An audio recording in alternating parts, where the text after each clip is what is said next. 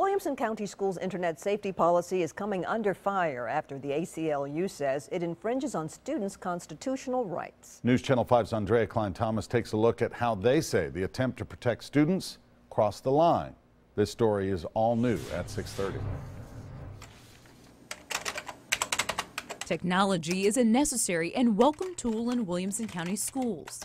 But first, families have to sign a contract that outlines the acceptable use of the internet and devices.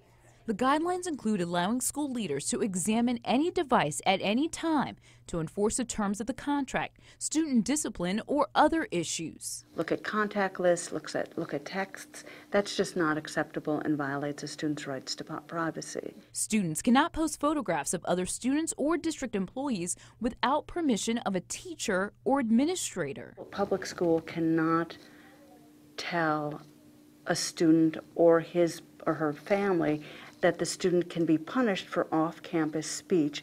Failure to agree to the policy could prohibit students' access to technology and put them at an educational disadvantage. At least that's what one Williamson County parent feared. That's why they contacted the ACLU, who is asking district leaders to change the policy. You cannot ask a parents to sign away a student's constitutional rights. But you may remember earlier this year, district leaders worked to shut down abusive Twitter accounts. We've had some claiming that they were at parties and rape occurred, and they call specific names of students that are students of ours. Even if created off campus, the effect was felt in school.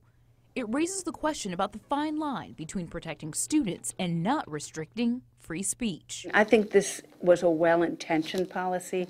I don't know that the Williamson County School Board realized that they were overreaching. Williamson County school attorneys are reviewing the request. As of now, it has not been determined if any action will be taken. I'm Andrea Klein-Thomas, News Channel 5 HD.